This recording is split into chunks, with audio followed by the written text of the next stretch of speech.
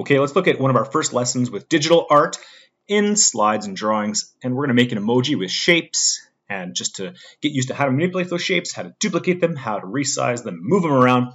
So we're going to do all that. So here I am in a slideshow. You can go to slides.new to get one. And I'm just going to change the size of this. So File, Page Setup, Custom, and I just want to make this 10 by 10. All right, and I'm going to make an emoji. Under my shapes, I'm going to start with a circle and just click in the center. Now, the important keyboard shortcut, Control-Alt-K makes it bigger. Control-Alt-J makes it smaller. That's Command on a Mac. I'm just going to try to put that. Hopefully, it's pretty near the center. If I want to confirm, I can go View, Guides, and Show Guides. Oh, and I'm like a pixel or two off. 1, 2.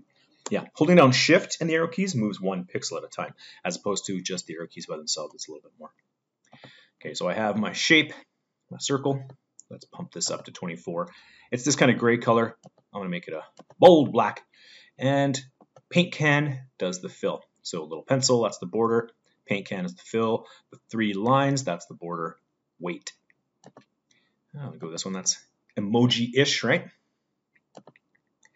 Yeah, and I'm keeping it a little bit above because I'm going to put a tongue on there. Okay, we need some more shapes. I'm going to go to my shapes, and I need an eye. I'm going to do the winky eye first. So if you hold down the arrow keys, it goes side to side, right? But if you hold down the Alt and the arrow side to side, that changes it 15 degrees. It can rotate it. If you hold down Alt-Shift, that's 1 degree, I believe, at a time. Okay. Same with the shape. If I'm moving it, I can move it quite a bit, or hold down Shift, move that shape quite a bit, just a tiny little bit. Okay, let's see how big this is. That's not bad. Okay, let's give that the winky eye there. Maybe I'll stretch it. Oh yeah.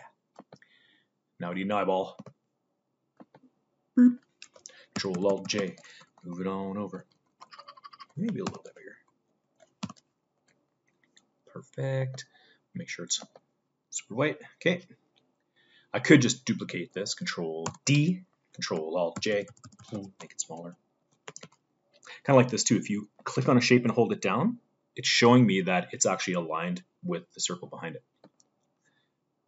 Paint can and black. Ha! Okay. Now Control-D can duplicate. There's some other ways to duplicate too. You could click on it, hold down Control, and duplicate like that. Control and Shift. Whoops. If I click on it, Control and Shift and drag, keeps it in line. Got a bunch of them now. Move it over, move it down, line it up. Control-Alt-K. I'm going to make it a little bit wider. I don't always skew the shapes like that, but in this case it's fine. And the little orange handle changes how concave or convex that little line is. Stretch it down a little bit. Yeah, a little happier. Perfect. I'm going to get rid of these. Control backspace. Remember the undo key is over here, or Control Z. Yes, we're Canadian. Now I need a tongue sticking out. Shapes. Got my little. Whoop. Did I get it? I don't think I did. Shapes. Oh, again, I missed it. Oh, did I get it? No, I did. There we go. Click. Alt. Arrow key. And by the way, if you ever have something selected, maybe I'll grab this one, and you go into Shapes and choose a shape, that new shape will have the exact same color and fonts and everything as the shape you just chose. So it's one quick way to make new shapes with the same formatting as an old shape. Notice I'm using these guides to line up. Right. Super big tongue. Boom. Awesome. Only other thing I need is the little line down the middle. And then I am almost done. It's pink right now, but turn it black. View. Guides. I'm going to get rid of my guides for a second. Oh, yeah. Now, I could Control-A and move it down. I also like to click and drag and move things around. Last thing, let's get a background. Click on background. I'm just going to use a color and done. And bada boom. there is my emoji. Oh, one thing I noticed, I don't like having this line around the eye transparent. Perfect. And they might not be lined up perfectly. You can worry about that. You can just kind of make it perfect. Hold down Control key. This is a really great tool, actually. Control, click. Now I have two shapes selected.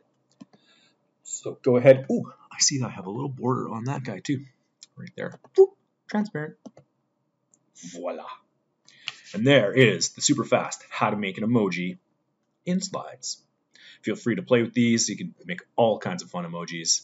I even have one on the website that has, the rainbow mouth and all kinds of crazy things. So have fun making your own emojis.